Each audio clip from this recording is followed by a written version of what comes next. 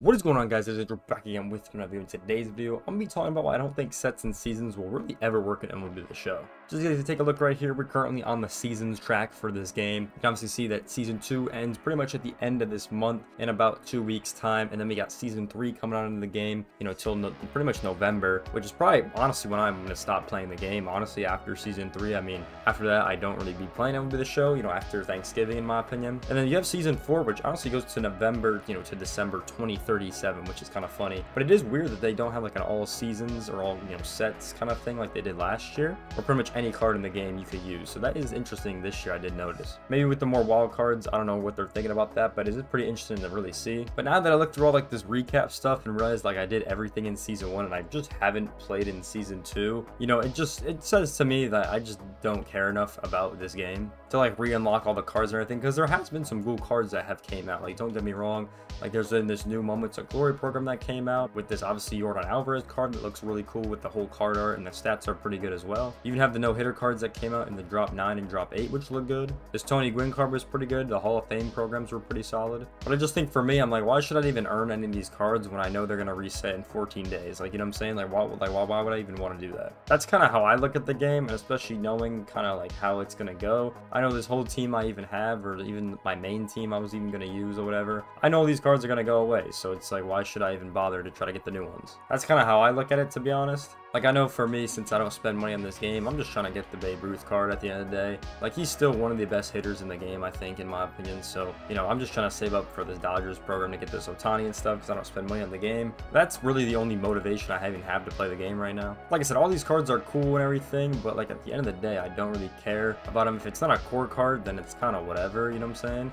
Which is only the Ernie Banks cards. So I don't know, at the end of the day, it's like whatever, because at that point you're just looking for your best 4 cards to put it as wild card slots. So that's just why I don't think it's gonna work. Like, when I honestly think about my best cards I've used, it's probably the season 1 cards, because that's when the online was really fun to play for me. Like this Bobby Witt Jr. card right here, it was not the best overall, but I'm just a really good hitter with him. Even if I look at a lot of these season 1 cards, this is one of the season 1 kind of things I had.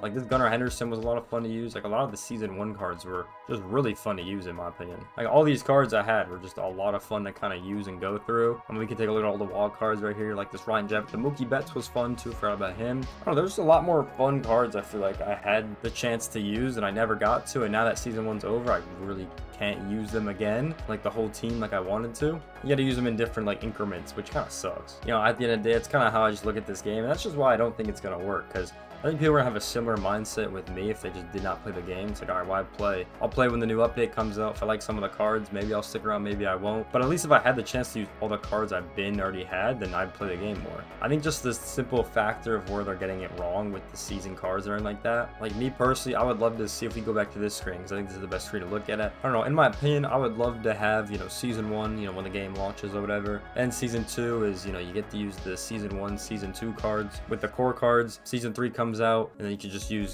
season 2, season 1. Like, that's how I personally like to see it, so you can still use all the cards, because I think that's the main factor that I'm not having fun with and that a lot of people are not having fun with. I think you can still do seasons and Diamond Dynasty, just let us use the cards. That's really what I think most people want to have, at least in online play. Yeah, what are you guys' thoughts on this season stuff? I know a lot of people just hated it when it was even announced, and honestly, I heard some people that weren't even gonna get the game because of it. That's just because it's just a hated feature. But I wonder what they're gonna do moving forward with the whole seasons and sets thing. Gonna be pretty interesting, I think, with that whole system, because I don't know, me personally, I don't think it's worked the way they wanted to, or maybe the way they intended, at least for me. And I know I'm speaking for a lot of people as well. So let me get your thoughts on the season and sets thing in the comment section down below. This is the second year they've done this. They did it in 23 for the first time, then they do it in 24 for the second time. I really wonder if they bring it back, since a lot of people don't like it. I'd definitely be very curious to hear, the feedback they're getting from it, and just if they're gonna do it again, because I think it would be very interesting. But let me know your thoughts on this in the comment section down below. What do you guys think about sets and seasons? And with that being said, I hope you guys enjoyed this one. I'll see you guys in the next one. Peace out, everyone.